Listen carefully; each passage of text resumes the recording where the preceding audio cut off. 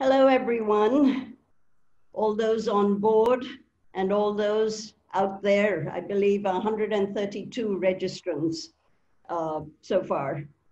And on behalf of SEMA, it gives me great pleasure to welcome you all to what promises to be an exciting adda.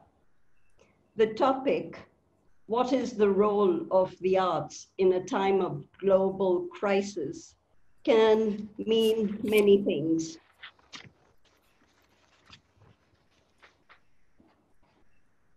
At first, it appears very simple. You might think it means art and COVID-19, or COVID-19 and chaos as represented in art, or it might mean, what is the role of art? To reflect or relieve? Do the two merge? If there are global crises, is there a global art? Does it become art when it's responding to global as opposed to local issues and crises? Does it work in the opposite way as well? Can local art respond to global events like crafts? Not only pandemics and wars, but also, for instance, humans on Mars. And now I hand it over to, I'll introduce all of you to each other. And I will begin with the moderator, Dr. RUDRANGSHU MUKHERJEE, who is a renowned historian and author. Dr. Mukherjee has taught history at the University of Calcutta and held visiting appointments at Princeton University, University of Manchester, and University of California, Santa Cruz. He is internationally acclaimed as a historian of the revolt of 1857 in India.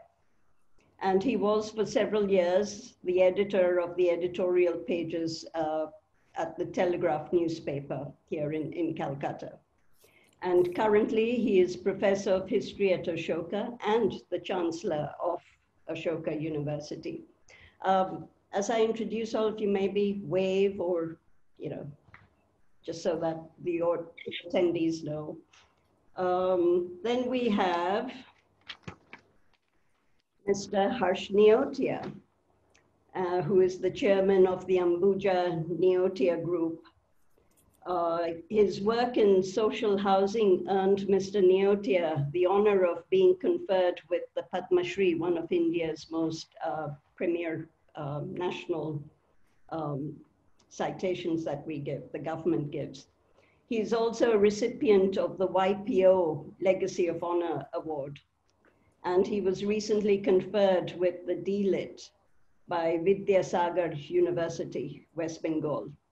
And he has represented several bodies in the corporate and financial world, as well, and educational institutions. And his support for the arts is very well known. And that's why I invited him, because I thought he could give the perspective from the corporate business side, as well as from the side of someone who is passionate about art. And then it gives me great pleasure to introduce PANKAJ PANWAR, who is a professor at Kala Bhavan, Vishwabharati University, which is in Shantiniketan. PANKAJ PANWAR is a professor in sculpture at Vishwabharati University. And after training at Kala Bhavan Shantiniketan and doing his MS at and MS University Baroda, he proceeded to the Royal College of Art in London in 1989. And Pankaj is the recipient of several scholarships and fellowships, such as the Charles Wallace Grant, Henry Moore Fellowship, and the French Government Scholarship. And he's participated in numerous shows across India. And then we have, and I'm going by the order of the poster, so you'll forgive me for flipping the pages. CHHATRAPATI Dutta. Hello, everybody. artist and currently principal of the Government College of Art and Craft here in Calcutta. CHHATRAPATI Dutta is a skilled multimedia artist, and his practice explores the issues of post-colonial India. He taught at the Faculty of Visual Art, Rabindra Bharati University from 1995 to 2007. And his journey as an artist grew from painting to making objects and further into the realm of new media and installation. And he's presented and conducted several local, national, and international workshops, lectures, and symposiums through the years. And he's written many essays, columns, and reviews for several periodicals and art journals, and contributed to in several art institutions. Some of the exhibitions that he's participated in are Following the Box in the USA, India Art Fair 2016, New Delhi Art for Concern at the Oberoi Grand, Kolkata, and the Asian Art Biennale in Bangladesh in 2014, and a show called Go See India in Sweden. And then we have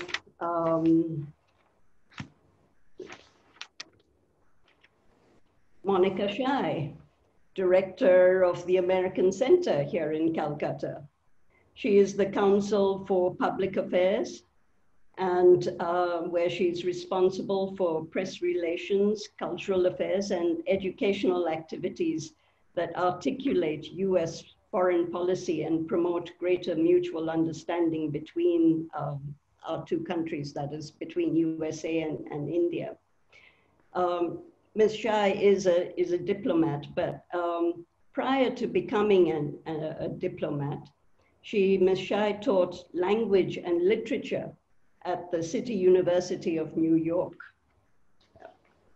Then we have somebody from the world of theater and cinema, KAUSHIK Sen.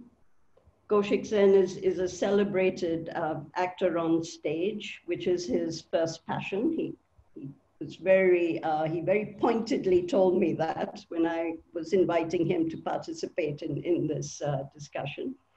So he's an actor on stage, film, and television. And he's the director of a very well-known theater group here, Swapno Shondhani. He has acted in and produced many critically acclaimed plays for close to almost 30 years. And his film repertoire is very well known. He's worked with major directors like Mrinal Sen, and he's had several commercial successes in cinema.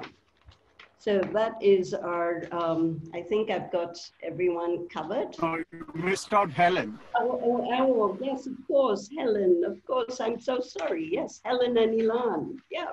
Yeah. So Helen's, Helen DRUTT English, and her contributions to the modern and contemporary craft movement has been vast. She was a founding member of the Philadelphia Council of Professional Craftsmen. In 1973, she authored the first college-level syllabus on the history of modern craft and founded the Helen DRUTT Gallery. Helen has curated several major exhibitions like 10 Potters in 1971.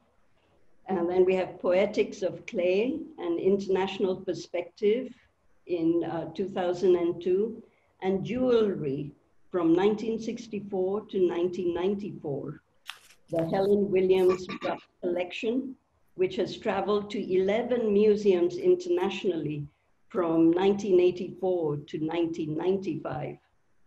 Helen has received honors and awards from several prestigious institutions, such as the American Craft Council, National Museum of Women in Washington, D.C., Museum of Art and Design, New York, and the Philadelphia Art Alliance. She is a member of the International Academy of Ceramics. And now we come to Ilan AVERBUCH. Ilan AVERBUCH is a sculptor who was born in Israel, but now lives and works mostly in New York. His sculptures have been featured in gallery and museum exhibitions, as well as installed permanently in public spaces across the United States, Israel, Canada, Switzerland, France, India, in Calcutta, there are 2 of his pieces here, and Germany. So, and if I may introduce myself, I am PRATITI SARKAR, technically Chief Administrator at SEMA Gallery, but my designation is Darth Vader. So welcome, all of you. And I am very excited and really looking forward to this evening's event. Dr. RUDRANGSHU MUKHERJEE, I now hand it over to you. And as Maurice Sendak said in his famous Where the Wild Things Are, let the rumpus start.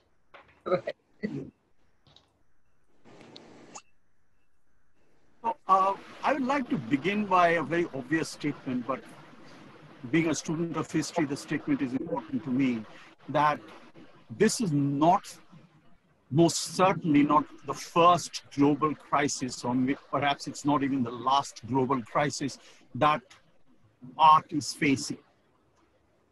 And in that catch-all category, I include artists, various kinds, from painters to writers to sculptors to poets, theater actors, and so on, or every single form of art, manifestation of art that we can think of. The world has experienced global crises. Art critics, art appreciators, teachers of art, they have all responded to such crises in the past. And I think we are also, all these various categories of people that I named, they are also in their own way responding to the current crisis as well. It may not be evident all the time, but they are responding. That is the nature of people who engage in art, that they are always in some form or the other interacting, not necessarily reflecting, but interacting with reality that is around them. The expression of that interaction might vary from the abstract to the very realistic, but nonetheless, it is the product of an interaction with reality. I thought I would actually begin today's panel discussion with a practitioner. So I will ask Ilan AVERBUCH to speak first about how, as an artist, a sculptor, at a time when the world around all of us has been at a standstill for the last 8-9 months, in many ways. How has he responded to this situation in terms of his creative expression? And what does he feel his role has been as an artist under these circumstances? Ilan, the microphone is all yours for the next 5-7 minutes, and we will come back later to... Okay. So, you know, I was in my studio in New York when it all started. I just came from installing a sculpture in Israel, and in the Bourse areas of Tel Aviv, and I got sick.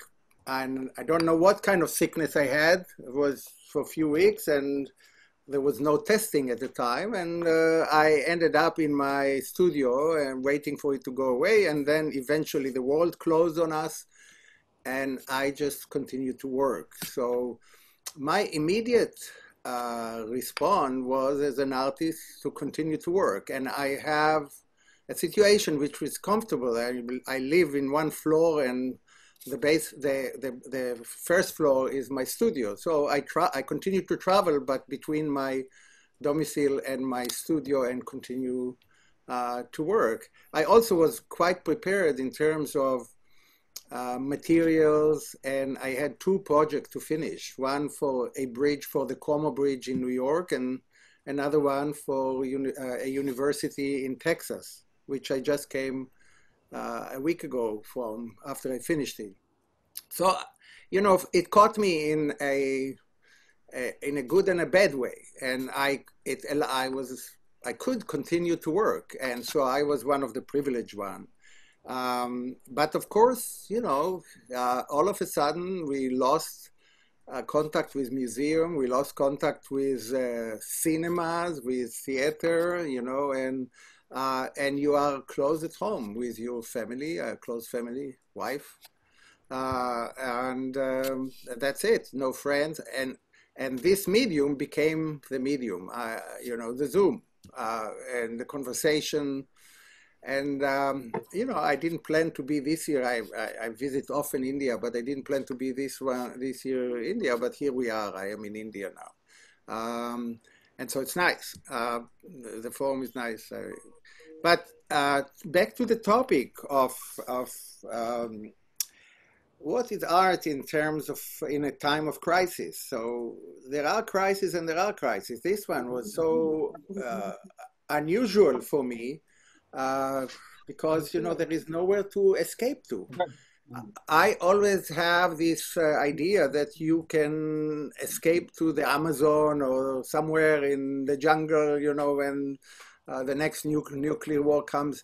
And the tributaries of the Amazon are the most rampant with COVID-19. And so there is nowhere to escape to. Not to India and not to Israel and not to where all the places I'm connected to. And so I had to sort of continue to deal with it within my domicile, and art for me is an instinct. It's an unconscious instinct. It's not like what we do now, where we use a language to describe what we should do or what we shouldn't do, how we are connected. It's an instinct. It's a language parallel to language, and so it's something that you just engage in it in a kind of instinctual, unconscious way. And it has been talked about as such for generations, but and when we look at it backward, we see that it always deals with the situation, metaphorically, not directly, but people follow it, and people engage in it, and investigate it, and write history book about it, as parallel to the big events of the world. So obviously, if we extrapolate from that, it is something that it's big part of what's happening right now. And hopefully, since I am saying it's instinctual and unconscious, I don't know what I'm doing it about, but I'm doing. And that's the kind of the essence of it. I don't know that there is a difference between the projects that I got before the pandemic and the way I continued through the pandemic. I had no assistant. I had to be doing it alone. It's a very large scale work, and I did, and I actually found a kind of enjoyment in the difference in daily life as it was before. You know, all of a sudden I was in a quiet environment, not full of people and things like that. So it's where it is going, I cannot tell, but I understand that this is what I really need to do. Thank you, Ilan. And I much appreciate this point about that an artist needs to constantly engage, and whatever the situation, an artist cannot withdraw or refuse to withdraw from engagement or refuse to engage. So an artist's work in one sense is continuous. An artist's work never really is ever finished. So we'll come back to this point later. I want to bring in KAUSHIK at this stage because as he always says, theater is his first passion, and there is no theater at the moment for obvious reasons. So, you know, but KAUSHIK, my question is of a different order. Performance which constitutes such a large part of theater. Performance is not just an external performance. Of course, when you are on stage, you are performing externally with gestures, with language, and so on and so forth. But any serious acting process needs an internal preparation. There's a deep interiority to acting. And I would like to ask you, in this period of global crisis, when theater is actually shut down, when shootings also of TV serials and cinema were also shut down, have you been able to, in any way,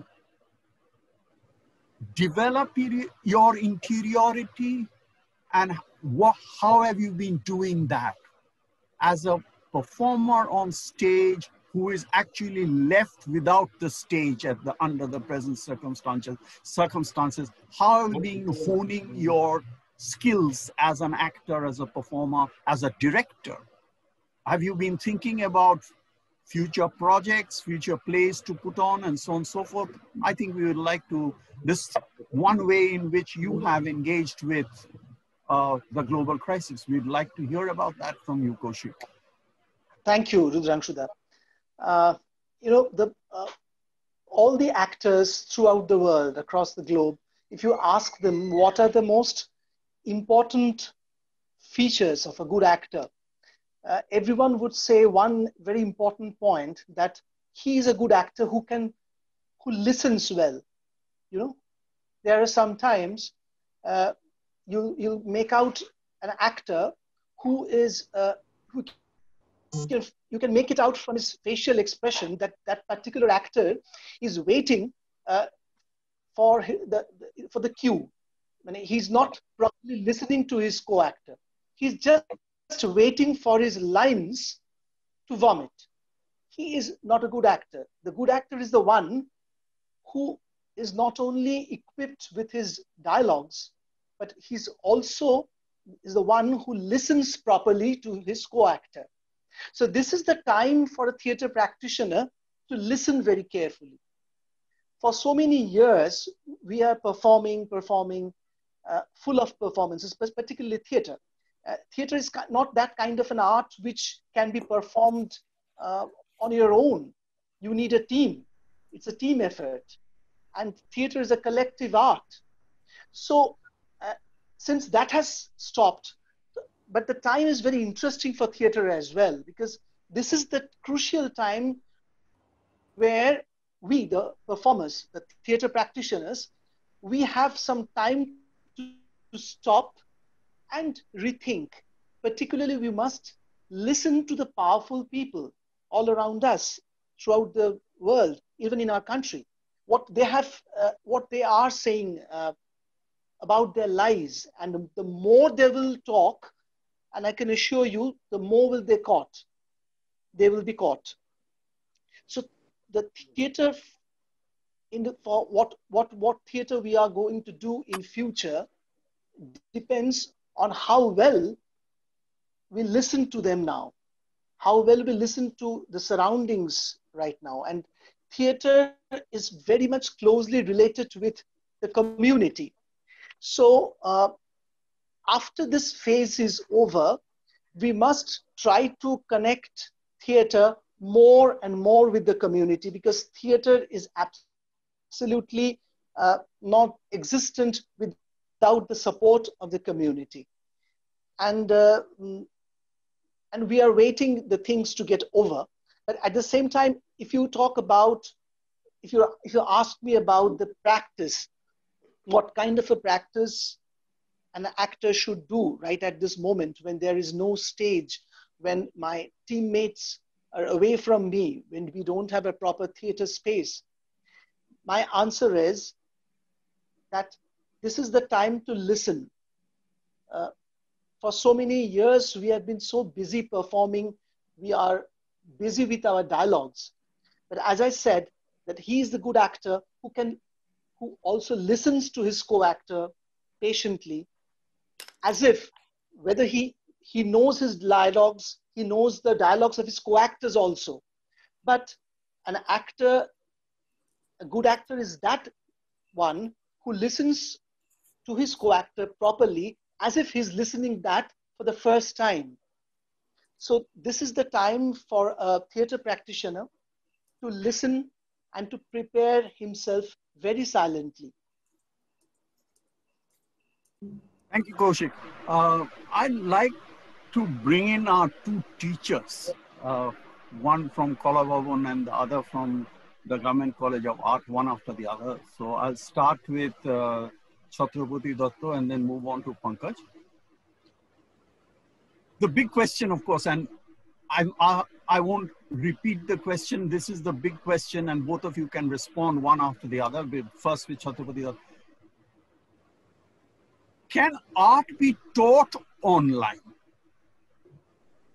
You're both teachers, you're professors of one of sculpture and the other is in the Government College of Art. How are you teaching? How are you teaching the students? Can art actually be taught online? We have been pushed into a situation where all our teaching, I myself am a teacher, all our teaching has gone onto the screen. There is no physical interaction with students anymore. So as teachers of art, how have you been coping with this aspect of the global crisis? And the big question is, do you think art can be taught online? CHHATRAPATI Datta, if you come in first and then Pankaj can take over from there. Yeah, thank you. Good evening. Yeah, fundamentally, I think there are two aspects to art teaching in the current situation. And possibly all academic institutions have more or less the same system. We have a theoretical part and we have a practical part. And which is, of course, the theoretical part is a much later addition in the great pedagogic practices of art. But this is one portion, as you said, can be done through screen, and as many other institutions and many other subjects are being taught, can be taught. Art history can be taught. You can project images, you can discuss historical situations and social connotations, and of course teach art history as might be. But when it comes to real practice, I think when it comes to tools, when it comes to technical matters, when it comes to really handling of material, I think there is such a physicality in the whole practice. There is such a need for demonstration and real connection between the experienced and the inexperienced, the one who is imparting the knowledge and the one who is really being educated. I think the sort of directness of it is very important when, you know, a student needs to be taught how exactly to hold a chisel and how to hammer when you are actually handling a stone, or how different it is when you're handling marble, or how different it will become when possibly you're handling clay. So I think it's quite impossible. What is possible is maybe at a higher level when things go beyond the practicalities of it, and when it comes to actually getting into areas which are more theoretical in terms of language, in terms of you know, really talking about concepts. At that level, possibly, you know, with a master degree batch, possibly you can go on with certain amount of classes where we get into theoretical discussions. Basically that is what they need then. They don't need the day-to-day aid of how you handle material or how you actually get used to a new sort of a subject within the given sphere that you are specializing in. So apart from that, I think there is one more important aspect we need to understand when we are talking of online as to where and how we exist. I mean, given the situation today that you can possibly use the same credit card in Sundarban and in San Francisco, somehow or the other, the situation in both these places are not the same. And it is extremely difficult for institutions like us, where we have students from extreme interiors, from districts where possibly there is very few, even in cyber cafes where there is internet access, where electricity itself is rare. So there are situations which go beyond just this whole concept of online teaching. There are practicalities we still haven't arrived at a greater socio-political level. And thus, I think many things that are being discussed today or being said about education are actually completely displaced. We don't know actually whom we are teaching. We possibly, if we are saying these things, we are addressing the wrong audience. So I feel it's important to understand whom we are addressing and at what situations. Today, a lot of decisions are being taken, and I think a lot of those decisions will be challenged in future and will show the adverse effects of these decisions in times to come. Thank you, Chhatrapati. Pankaj, would you like to comment now? Of course, given your experience, we would like you to emphasize the sculpture part of the teaching of art. Yeah. It's rather than the painting side. These are two different, different features of art, and I dare say the pedagogy is also different. How you teach painting and how you teach sculpture, I mean, that's also different. Exactly. So, how do you do it online? Can it be done online? Are you satisfied with doing it online? I mean, we are left with no choice. The situation is such that we are fighting an invisible enemy. So we are in a situation when the lockdown is almost like 6, 7, 8 months. So you are not left with any choice that you have to do something if you have to run the class. Especially as Chhatru has described the problem with the practical fields, art and design. It's not easy to teach online, and especially sculpture, where a lot of physicality, use of material, and technical aspects are very much. So that is, the relatively, if the 2D subject, for example, painting, just painting, or like in printmaking or other things, there are technical things which becomes very difficult. Especially sculpture is very difficult because the main thing of sculpture is working with material. Having said that, and the second thing is that we are not at a stage where our technology is as developed. Perhaps in future, if technology is developed to the level in teaching method also, like in medicine or medical doctors, they are doing operations and surgical this thing from a distance. So their methodology and everything is so refined. In art, we are suddenly pushed into situation, institutions are pushed in the situation where we have to find solutions. So it is true that we are struggling. And as what we are doing is how to improvise, how to be more innovative. For example, in sculpture, they don't have access to all the materials. They live in remote areas, especially in India. Some students are living in a very remote area.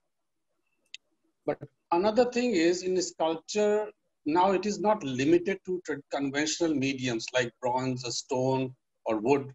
The sculpture has gone really revolutionized itself as far as material goes. Anish Kapoor has done powder sculpture with simply a powder and the sand. So that is the way we can use students to think something innovatively, use mud, use sand, use brick. So there are ways you have to, really dig deep to find answers. So no doubt it is a challenging time, but I must say this challenging time is pushing us also to find answers in a difficult technological wise, how to improvise. The crisis is pushing you to innovate. The crisis is pushing you to innovate. That is the mother of all innovation.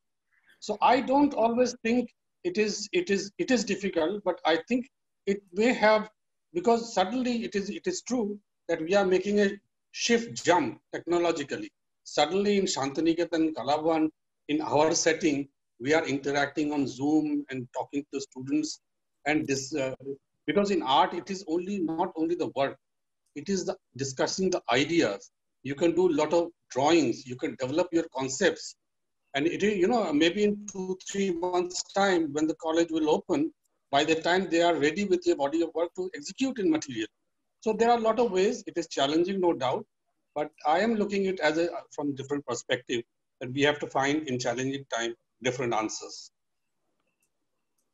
Thank you, Pankaj. Helen, I'd like to bring you in here at this point. And the situation is slightly parallel to what we were talking about when I brought in KAUSHIK. So as an art critic, as somebody, who interacts with museums, crafts councils and places like that. So in a very vital sense, that link has been snapped. I mean, you can't go to museums. You can't go and see how craftsmen are working. You can't visit an artist in his studio. So what does a critic do? What does a person like you do in such a situation? How do you keep interest in art alive in this kind of situation where we are, like it or not, we are housebound most of the time? Actually, I must say that I have found this to be a really important phase in my life. I am basically an educator, and I have found the isolation since the end of March almost rewarding. I have been able to write. I have a research assistant that comes 3 mornings or 3 days a week. She stays on the 3rd floor. I'm on the 2nd floor. We've been organizing my library so that the library can be used by other scholars and artists and other people who are interested in my field.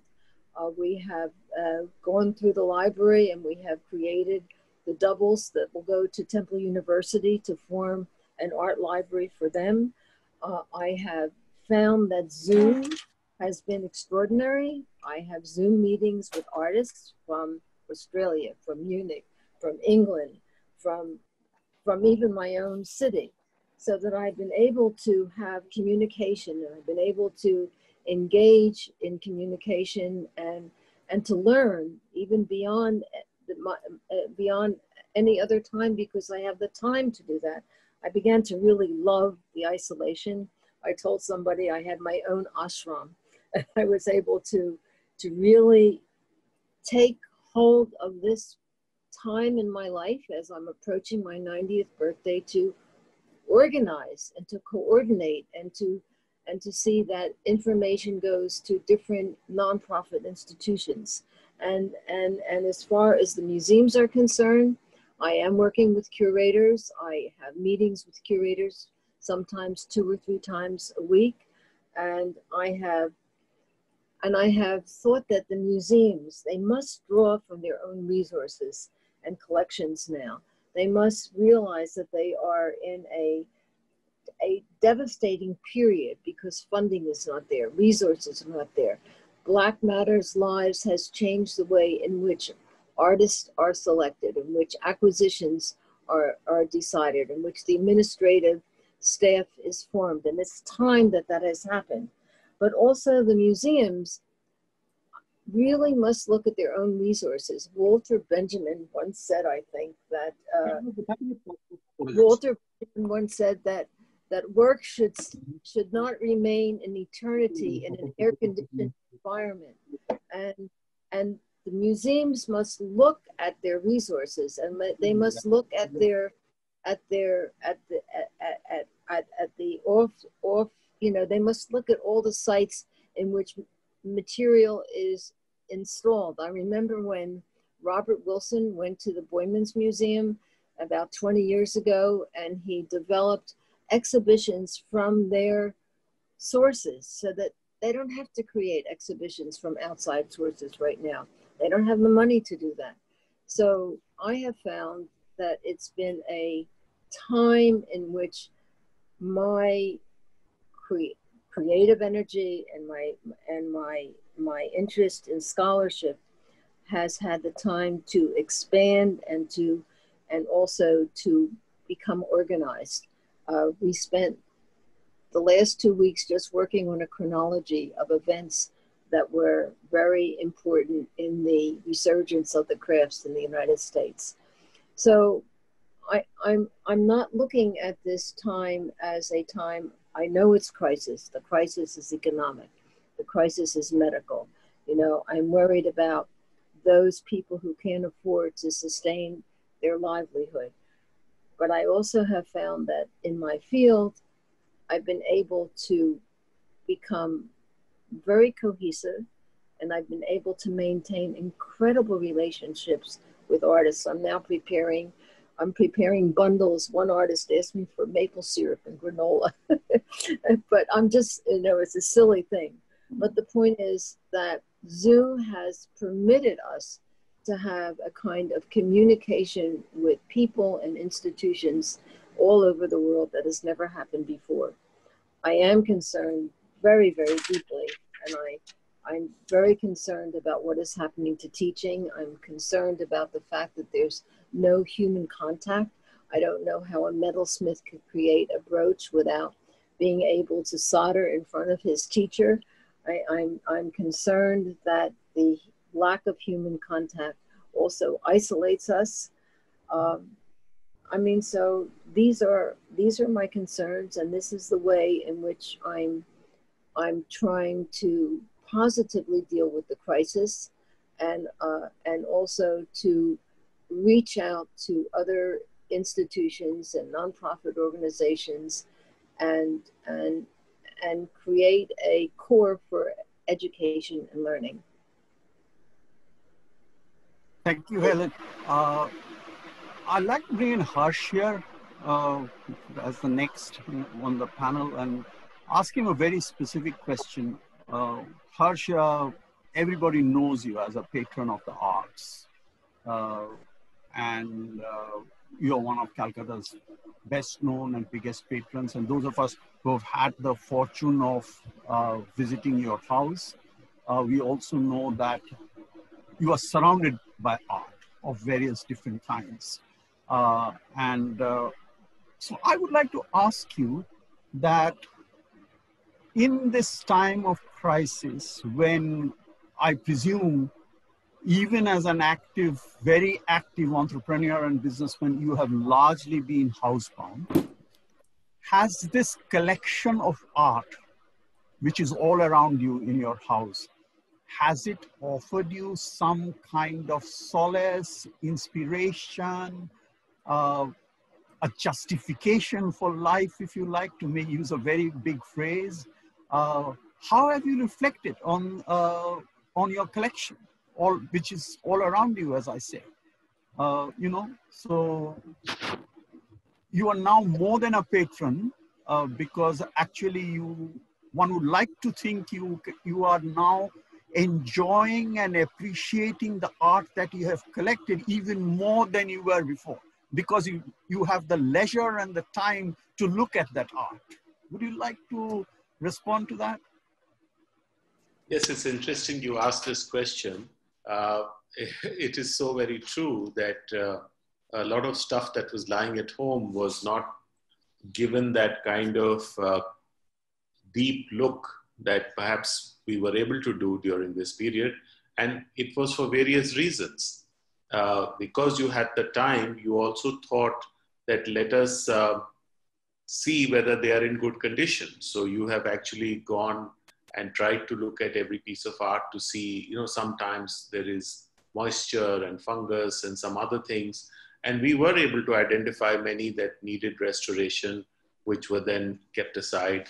So that was one. The other, of course, is that in the hullabaloo of life, you don't take a proper stocking of everything. So we decided to catalog it and start photographing it. Of course, all amateur, but then started putting it together so that we at least have a list of the stuff that we have. Not that it's of any public use, but at least that we ourselves know what is lying where. So these are a couple of things that we did. And naturally, while we were doing this, we were able to think of the occasions when some art was acquired or somebody gifted it, and that led to reminiscing about nostalgic stories about family members who have passed on, like my uncle, who was an avid collector, and very often every piece had a story or some anecdote associated with it. So as a family, we recollected and sort of reminisced about that particular event, and all those little things did happen. So I think we certainly did enjoy. And of course, one more thing that we did was to rearrange a lot of it in the house, because you sometimes felt that, this would be better there and something else. So a lot of that went. Of course, for first 2 months, we didn't have anyone coming home, including a carpenter or somebody. But then later on, when they came, that's the time when we started refixing some of the artworks at home, and that kind of led to a little bit of a refreshed look, if you may say, of certain portions of the house. But one thing, if you permit me, Rudrangshu, that I would like to add, when we are all talking about the impact of this massive event, the pandemic, and on all of us, see, I don't think in any of our living memory have so many of the brightest people in the world been actually locked up at home for such a long period of time. Now, one of the things that it has done is that it has forced a lot of us to rethink about life and priorities and about a host of issues, which probably, I think everyone will agree that a very large part of our day was actually spent in various social pursuits and various other activities which were not core or essential to our being. And they were costing us a lot of time and energy and leaving us a little bit sapped and exhausted. As a result, we were never doing that kind of deep thinking, at least for most active people, for a large part of their life. Now, suddenly, the first week you probably recoup from all the fatigue that you have, but once you get used to that and you find long hours of doing nothing, and there's a limit to how much time you can speak to your wife and children and the few people you're sort of locked in with. So there is a lot of time that you actually sit and you're awake and you're not tired, that you actually start thinking deeply. And that, to me, is a very, very important cathartic process, which I believe would lead to tremendous change in the world when we emerge from this crisis. Obviously, we don't know how long this will last. The last time it lasted a couple of years. I hope this is shorter, but we shouldn't second guess what the Almighty has in store. So it may be still a long winter for us, and it might be several months, if not years, before we can come back to normal. All this is going to force us into a new kind of thinking. And when I say this, I extend it to all the art community, because when we have seen, and you're a historian, so you would know it better than most of us, that some of the best art and the best literature and the best songs have emerged from deep sense of pain. And we have to agree that this pandemic has caused all kinds of pain to all kinds of people. Even those of us who have been lucky to be at least having a roof over our heads and probably no physical pain of the kind that some of the migrant workers and others have faced, we have other kinds of pain. Our businesses have got destroyed, someone's careers have got impacted, someone's profession has been sort of disturbed.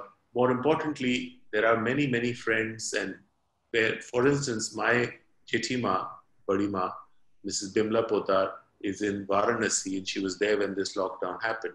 And we are very close to her. She's almost like my mother. And for the last so many months, we haven't seen her except through Zoom. And she, of course, has a full establishment, so she's comfortable and happy there. But, it has really made my heart ache in a way that it has never ached before, of not being able to give her a hug. And I see her on Zoom and tears roll down my eyes. because I just feel the need to go and give her a hug. And we haven't done because she refuses to allow me to fly there. And obviously she is very old, so she cannot come.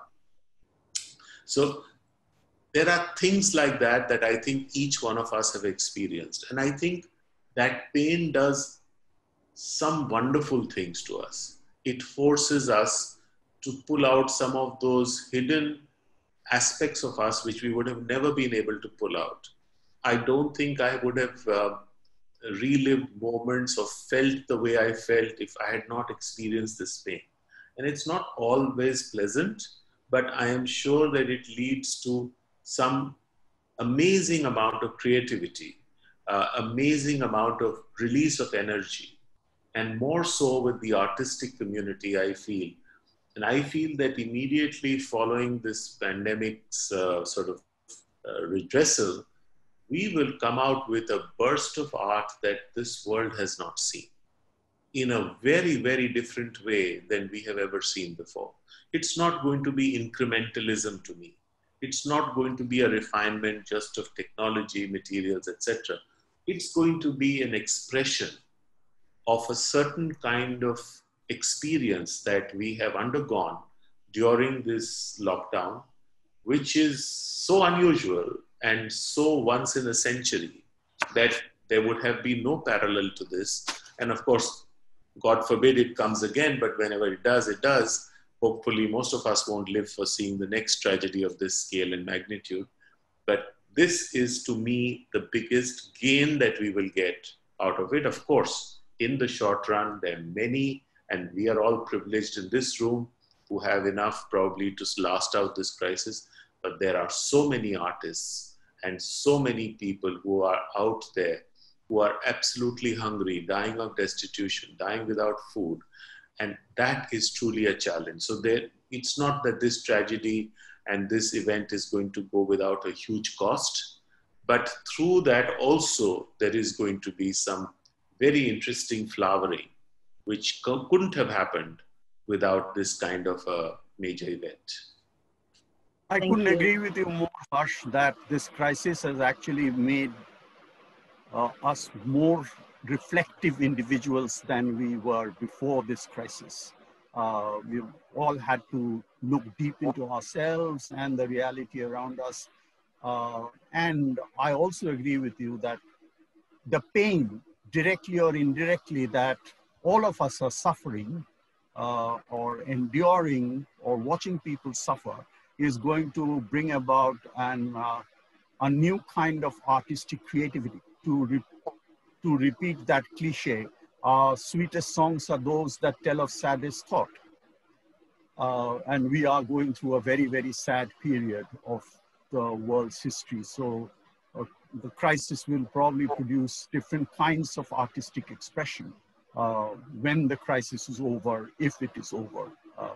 So the big question. So,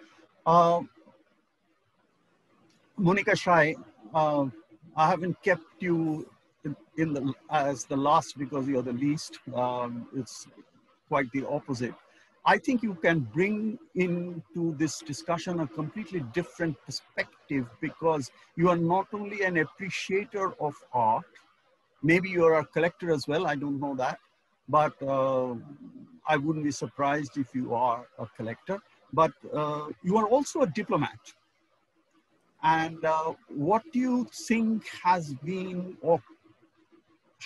the role of a diplomat who is interested in art, in promoting, sponsoring, preserving the interaction between artists and the community of people who appreciate art, who write about art, and what role can diplomacy play or has played? Do you have any reflections on these matters?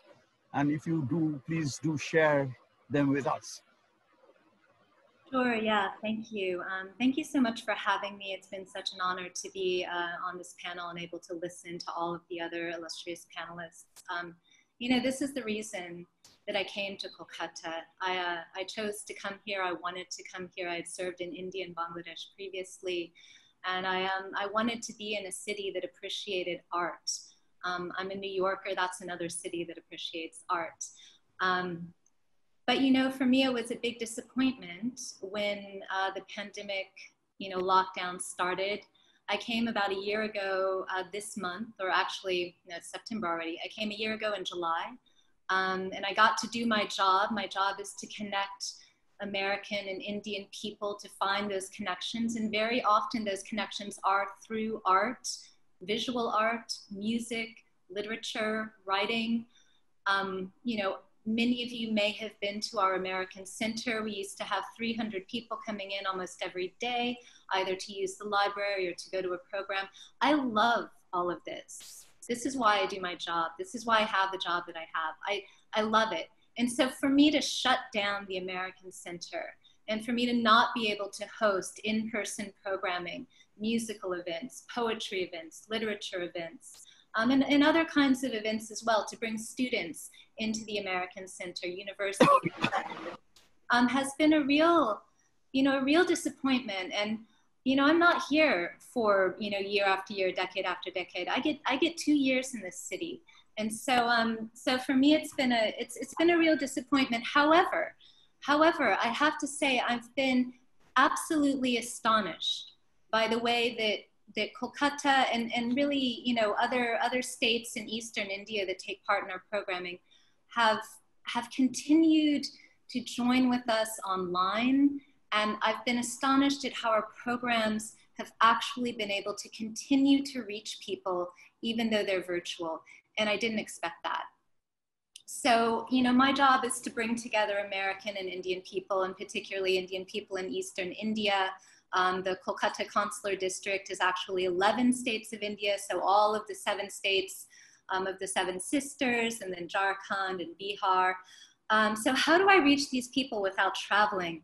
You know, before the lockdown, I was able to travel to Guwahati, to Ranchi. I traveled out, you know, to different parts of the Consular District. So, you know, my question when all this happened was, will people to continue to talk to us? Will people come to our online programs? You know, one of the programs that we did kind of early on was a program to commemorate the birth anniversary of Rabindranath Tagore. And, you know, everything that I do has an American angle. So, you know, we talked about ways that Tagore had been influenced by Americans on his 5 trips to the United States, and then how Tagore in turn influenced Americans. So it was a really interesting program, but I didn't know how many people would show up. 136,000 people viewed or engaged in that program. I was absolutely shocked. And then later we had a program called California to Kolkata, where we had a California musician who had been a Fulbrighter in Shantiniketan collaborate with a Bengali musician based here. They practiced together, they played together. You know, we had 42,000 people watch and engage in that program. So it's amazing to me that we are still able to make those cultural connections, which is my work, which is my job, even during the pandemic. And, you know, the other part of my work and my job is kind of to have conversations around these shared values and shared kind of foreign policy objectives. So, you know, one of the things that the American consulate does here in Eastern India is we work on anti-trafficking. This is one of our big issues. Every year we have big conclaves, we pull people together. And here in Eastern India, what I find absolutely fascinating is how art is such a strong part of that. I think our strongest emotions, our deepest emotions, they're expressed through art. I think we all know that, we all appreciate that. So why would we not use art as a medium and culture as a medium to talk about things like trafficking, like human trafficking, or economic inclusivity, or gender empowerment, or even the Indo-Pacific connectivity? Why not talk about these things through the lens of culture and art? And the pandemic, you know, it's been a big obstacle, but it has not stopped these kinds of conversations. And so, you know, I don't know if people know this, but the US Department of State actually has what we call an Arts Envoy program. So we pay for artists to come to different areas of the world to engage on various issues. And, you know, you've seen American artists coming through Kolkata years and years. You might have heard Herbie Hancock, who was here, Wayne Shorter. But, we continue to bring artists. And now, virtually, we have brought artists in for a program called Our Shared Story, where we're talking digitally and making digital art and digital stories about gender and race and our biases and inclusivity and all of these things that my country is grappling with and that India also grapples with. And these are conversations that we can all have together, but having them through the medium of puppetry, of theater, of role play, of visual art, makes it so much more powerful and so much more personal. So I would just say that, we do continue to use art to connect, even though I think it is more challenging. And I cannot wait. I mean, I appreciate the isolation, and I'm a bit of an introvert and I love to read. So all of that is great. But, I'm here in the city because I want to be in the city. I would love to be on an actual, stage with all of you so that I could interact in a more personal way. But this is what we have for now. So this is what we're doing. And I think we still need to use these platforms, to give voice to each other. Two things I'll mention, and then I'll wrap it up because I know we're getting a little past 8 o'clock. I have a teenager in this house with me. I think it's really especially difficult for young people. So one of the things that we try to do is give a platform for young people to, to get a little bit dressed up and to put on their camera and to recite a poem or to play some music. And so our English Micro Scholarship Access Program, which offers English classes to underprivileged children for free, we're still connecting with them virtually. Sometimes they have to, share a phone or something like that, but we figure it out. And then they're able to connect with each other, which I think is so important during these times that, the children and the young people are not isolated, because for them it's even more important to connect. And they too love to connect through the arts, through digital storytelling, through, reciting a poem to another group of people, through talking about a book in a book club, and through musical connections as well. So Maya, I don't turn on the air conditioning, so my camera keeps fogging up. So the last thing I'll say is that I do know that musicians are holding virtual concerts, and as has already been mentioned by other panelists, they're struggling. So I think, what I'm trying to do and what I encourage everyone to do is to buy that ticket, buy that 100 rupee ticket, pay for that virtual performance so that we can support our artists and our musicians in this very difficult time. Thank you so much for including me in this panel. It's been a real learning experience. Thank you, Monica. Now, I have left a very big, $1 million question to the end. And because this is going to be a tough one for all of you, and you only have two to 3 minutes to respond to it. Each of you, the same question. And I'll start with Harsh because I know he's in a bit of a rush. He has to go. He has got guests coming. The question is this. It comes directly from the title of the panel discussion. The crucial role of art in a time of global crisis. I am asking you this question, all of you, and I'll tell you who comes after who, but I'll start with Harsh and KAUSHIK comes after that. So KAUSHIK can start thinking about it. Does art have to have a role? Forget global crisis, the pandemic, etc. The big question, does art have to have a role? Role where? Role for the artist, role for society, role what? So it's a provocative question, and I think we will have very different answers to this question. So Harsh, you are the first. Well, Rudrangshu, you're a professor of history and no better than you to know that over several millennia, art has never lost its relevance. And I have no reason to believe that a microbe like the coronavirus can do anything to threaten the very nature, or the need for its existence.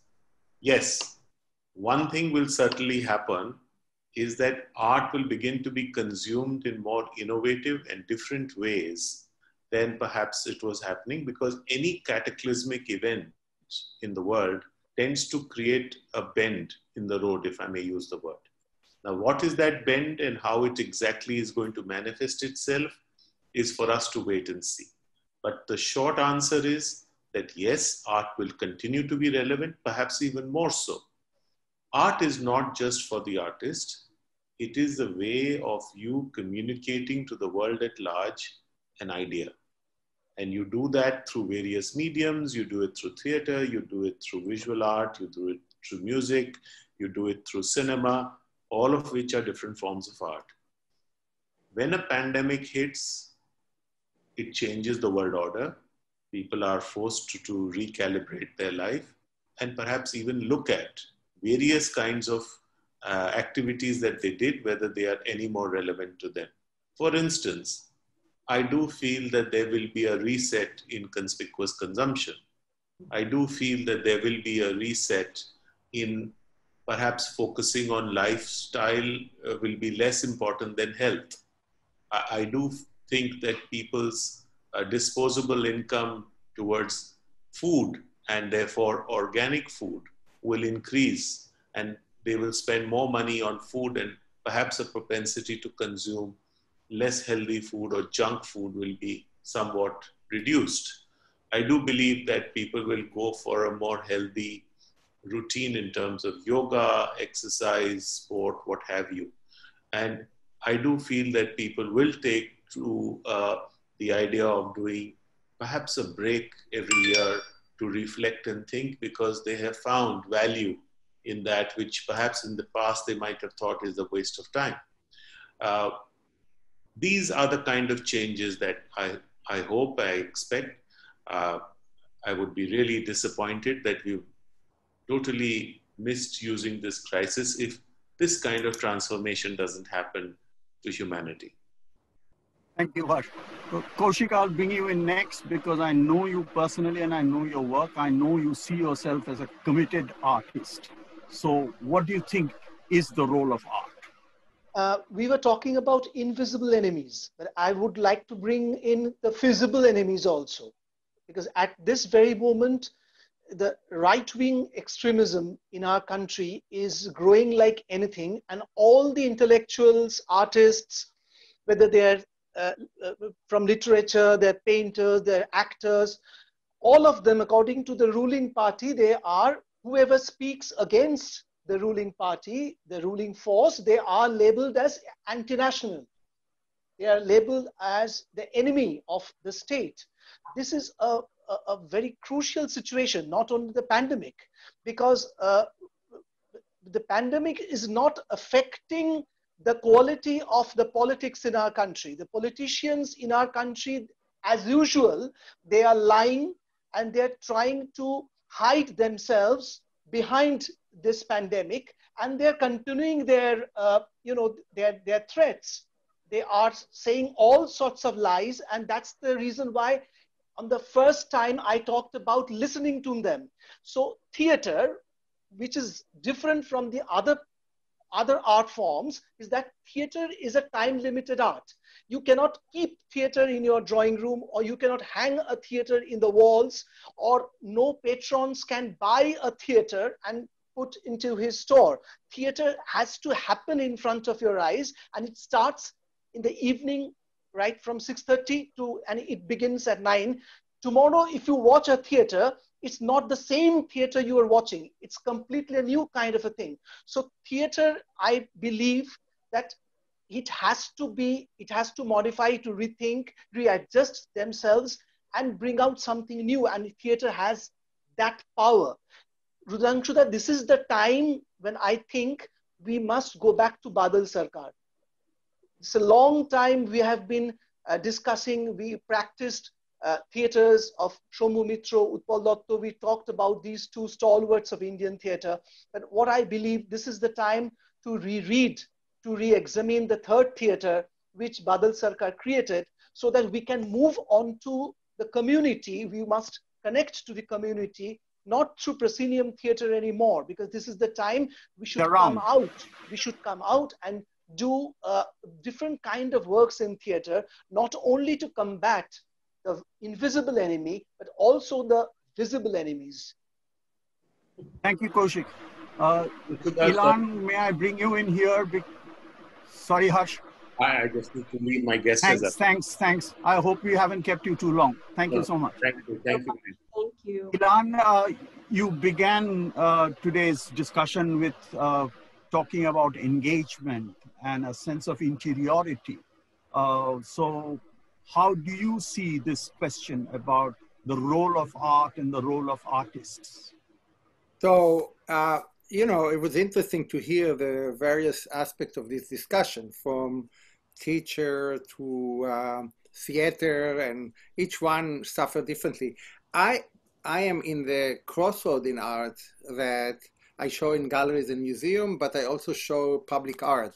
So I think that for me, public art probably will be the way to go, you know, to concentrate on that, because that doesn't rely on the famous hall of art, the museums and the gallery, and that's in nature. And naturally, or in cities, and that naturally will change somewhat the aspect of art. It has to be bigger, it has to relate to a tree that stands behind your art. You know, it's not only the white box, as we know, out in the museum and galleries.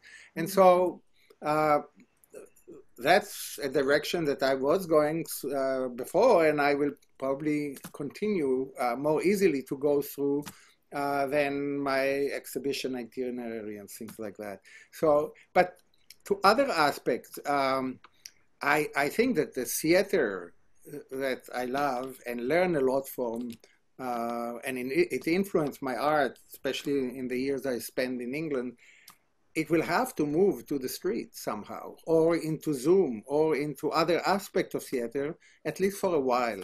And the famous line, "The whole world is a stage," will become, you know, more pertinent to this.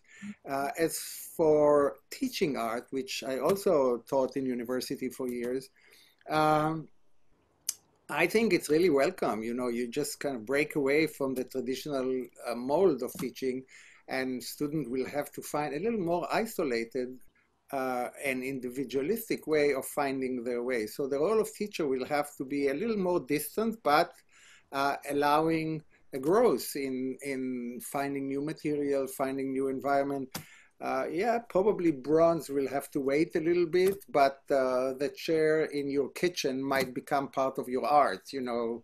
And so the methodology of finding solution will be there. And so, you know, I think it will force us all to find different, because art is about communication, different way to communicate, and different ways of material, different way to express oneself. But it won't stop us, you know, because that's what we know how to do. We don't know how to do other things. And so that's what we know, and that's what we will do. And I think the talk about the silence and the concentration of oneself, one library, one walls in the house, in the case of Harsh, it's a wonderful description of how you relearn to appreciate what you have done before without the barrage of life. So these are all positive things. I also think that we will have to deal with the political aspect, as was mentioned. You know, there is a big political issues right now at stakes, and both in India and where I am in the States, or where I come from in Israel, that's really have to be dealt with, and they will be dealt with.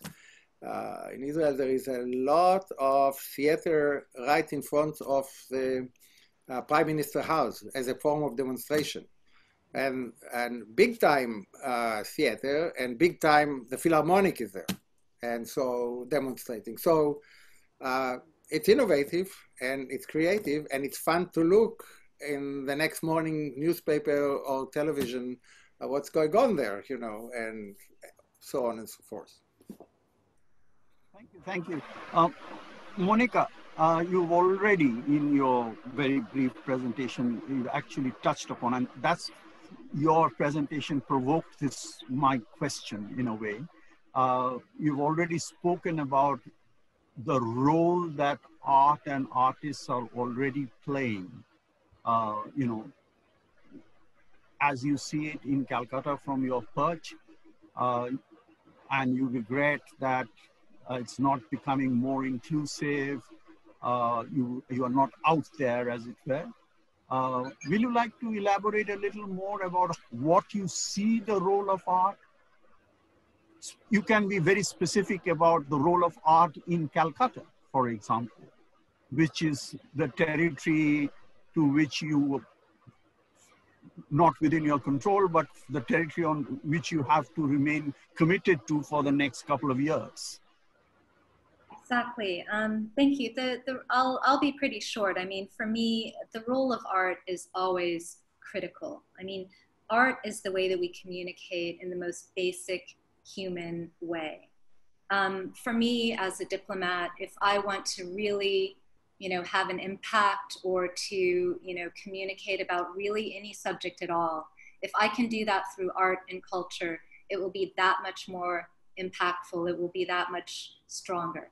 So I believe that during these crisis times, we need our artists more than ever. We need them to help us understand the situations that we're in. You asked me about Kolkata. I think we need our artists, here, now, even at the table to help us understand political issues, to help us understand the NRC or the CAA, just the way artists in the United States are helping us to understand the Black Lives Matter movement.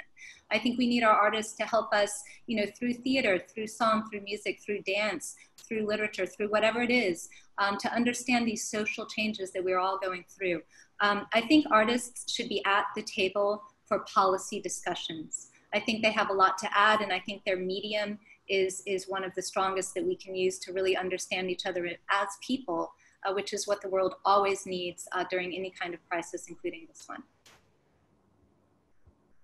Thank you. I'll keep Helen to the last. So the two teachers, Pankaj, will you respond to my question? If you don't want to, it's fine. I mean, but do you have a response to this question about the role of art and the role of artists, not just in a pandemic or in a global crisis? Yeah, I mean, relevance of art will never, never diminish. That is, I strongly believe. With time, it will keep on innovating, especially in pandemic time. I mean, in all of the tragedies, as you know, I mean, one of the most iconic work which represent the tragedy is Guernica. So that, that once you look at that, the Spanish civil, revolution is, it comes into your mind. So that is such an iconic work. Nobody can, it can crystallize in time that period, that what happened in that period of history, and that remains forever. I think one of the greatest work of art in that sense. Similarly, I will give one example, because art has multiple roles, like one of the French cartoonists, when there was a terror attack in Nice, and she came out with immediate response. It was like her urge to take out whatever she knew and respond how the world is going towards. These are the various ways, but that is the way. She's also an artist, and through drawing it came out. I will give another example in India, how tragedy affects an artist, and it so deeply affects him that all his life that comes out. That example is Indian artist Somnath Hogue. When you see his bronzes, you will never forget the Bengal famine. That bronzes, because luckily I was student here when he was teacher. So, but what I am interested in is when art form takes inspiration, or it's triggered by some tragedy or that kind of situation, it should reach a stage where, it can involve a viewer in a much deeper level. It is not like a poster art or protest art. They are also a form of art. But this kind of art, takes you much deeper, where you are looking at a very tragic event, but it is keeping you engaged, it is keeping you mesmerized, and it is so deep that you can feel that pathos. So I like that is, real poetry in visual art. Similarly, one example I will give, that SEMA Gallery, when they organized this on the 25th anniversary of SEMA gallery that's at the iconic location of Gem Cinema. It's a very tragic location. So when they invited artists from all over India to respond, so it was a fantastic, you know what, that the same thing, how the tragedy triggers artists in different ways. So when first time I was one of the participating artists, and when I went there, it strikes you. And then you don't know how to respond, whether respond historically, whether respond very logically, and nothing was working for me. I was just spellbound, and very rightly, I mean, like Ilan mentioned, that you know something came out, and you don't know from where it came out, a shadow of a plane. And I did that work, and I think it reasonably came out very effective with that pathos, with that tragic, dark, you know, that emotions, but something which can engage you. So to me, art will always innovate itself in all over, whichever situation comes, whether tragedy or this thing. Art has such a powerful, you know, as a tool. And the secondly, art can. Pankaj, we are running short of time. May I ask you to be a little brief? What I'm saying is, art is giving me that kind of thing that during pandemic time, it's almost a learning time for me. So I'm re-educating myself in many ways. So will Chhatrapati come in response to the question? I'm afraid I'll have to kind of impose a time limit. So 2 minutes, please. Otherwise, we won't have any time for interaction with the audience. Yeah. Am I audible? Yes. Yes, yes. Yes. Okay, thank you. For me, given any point of time in human civilization, basically the role of art has been that of a chronicler. And I think that's one of the greatest roles that art has played and will continue to play.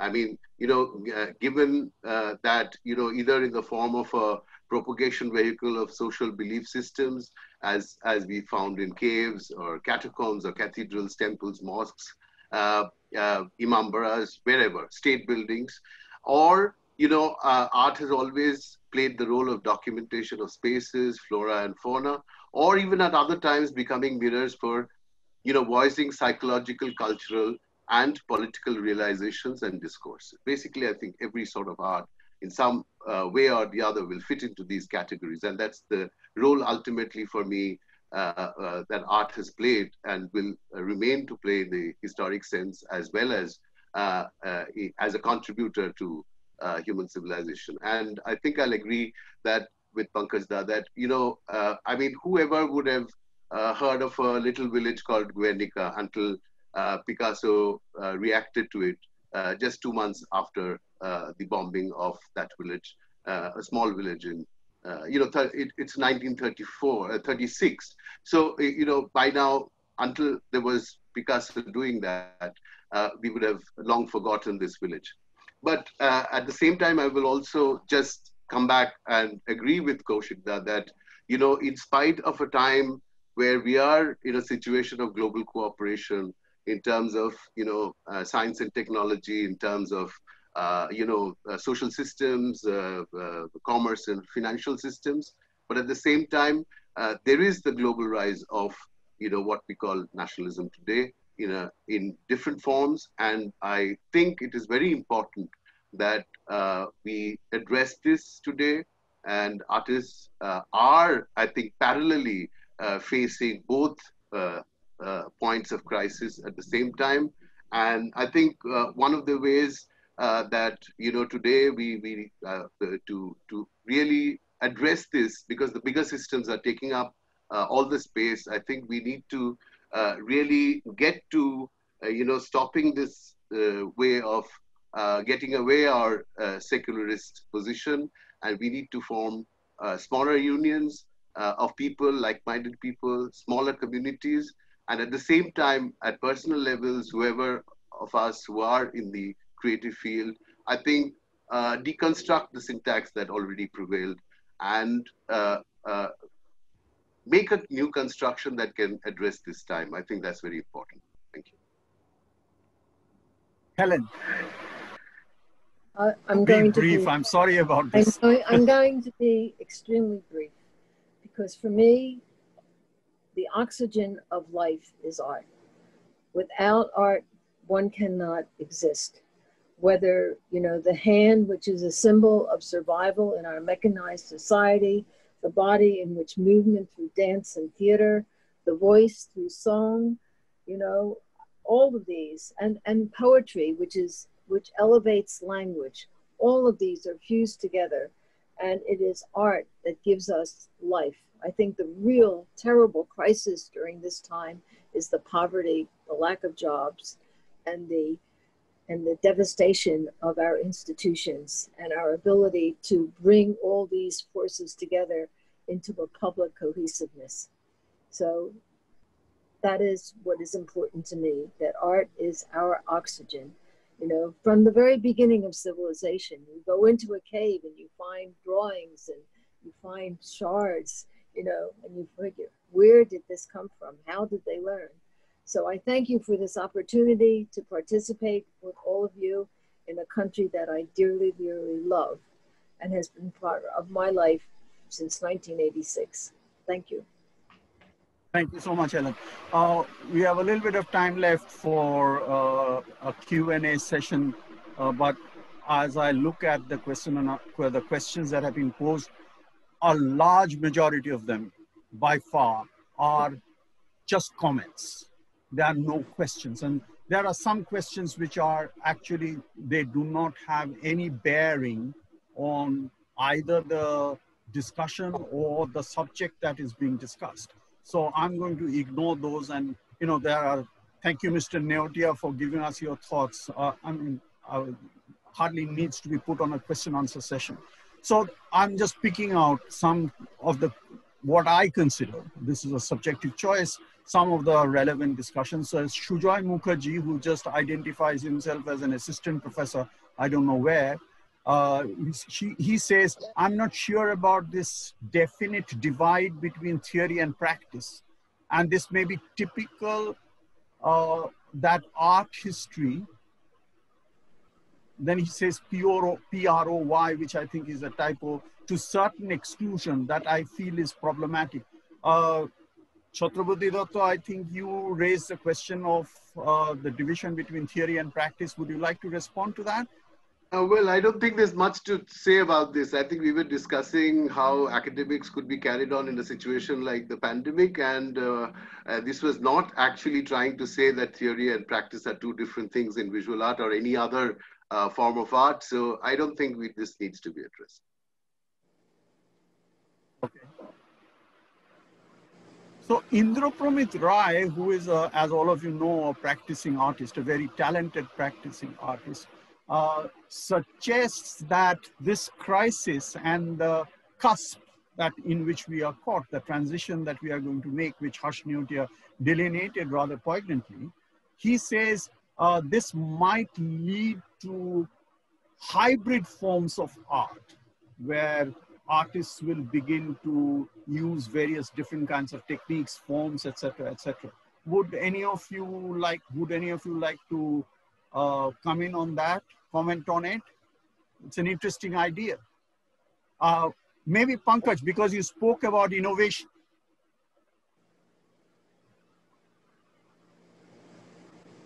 You're on mute, Pankaj. You need to unmute yourself. Yeah. Can you hear me now? Yes. Yes. Yeah, Right? yeah.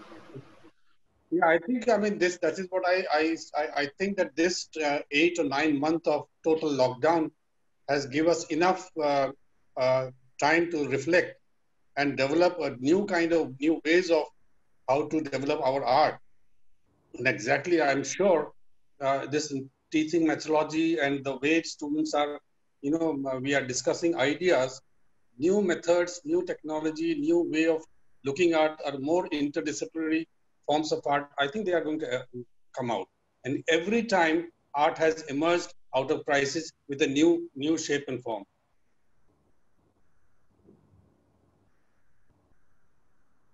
Can I say something? Yes. Scrolling down to see if there are any other interesting questions. Yeah. Yeah. Yeah, Ilan, Ilan would you like to come in there? Yeah. Yeah. You know, there is a great line that I think Debuffet, the artist, French artist, said, "Art never lies in the bed we prepare for." So we just have to wait, you know, to see where it's going. But I think it's true. I think that it's what kind of form of art will come of it. That's the big mystery and the big curiosity, which makes us so interested. So that's where it will go. You know, we have to end this movie with a question mark. You know, where is it going to go? And wait patiently and see. And maybe there won't be an answer. So, 1 minute. Kaushik, here's a question for you. I think it's of great relevance and might provoke you to provide an answer. And it comes from a theater person as well. So I think it's a she's, pardon me if it's not. How do you think any form of art can affect the majority of the people in a country like India, where the majority of the people are too poor to know anything about art? So do you think, Kaushik, in terms of this question, that your emphasis on Badal Sarkar's theater can act as a bridge between the urban theater viewer and the majority of the people? Absolutely. I mean, the theater needs to shift. Theater needs to come out of the proscenium. Theater needs to change its color. And one major problem we have in our country, that after our independence, we were very fortunate to have a national school of drama. But in a country like India, you cannot have just one national school of drama where we speak so many languages, so many cultures, so many different kind of practices. So it's very odd that we have just one national school of drama in New Delhi, which tries to teach theater through one particular language, that is Hindi. This is something ridiculous. So, this is one of the reasons why theater haven't got the scope of communicating so much to the society. And what are they doing in National School of Drama? After passing out, the students, after passing out from the National School of Drama, they are going to the either to the Bombay film industry or other regional film industry. They're not being able to practice theater anymore. So a lot of things are there, a lot of problems are there as far as theater is concerned. But at the same time, what I really feel that this is the time the theater must shift its position. It must come out from the closet of the, some intellectuals, some from a particular community, and tries to build up something very, very different. Otherwise, theater won't be able to survive. And online is not the answer. We have to communicate physically with the audience. So I will just draw a broad generalization from what Kaushik has said. Art needs to come out of the closet, as it were, and reach out to the people. And that will only increase, if I may borrow Helen's phrase, increase the supply of oxygen to the people. So I will, reasons of time, I will stop. I want to thank Helen, Ilan, Kaushik, Monica, Chhatrapati, Pankaj, and Harsh, who is not here, for a very fruitful and engaging discussion this evening. We all go away from this with too many thoughts, actually, an embarrassment of riches, if I may say so. And thank you so much. Thank you so much. I hope we can do it again very soon on another equally provocative subject. Thank you. Good evening, wherever you are, in whichever part of the world. Thank you. Thank you so much. Thank you. Thank you so much on behalf of Seema.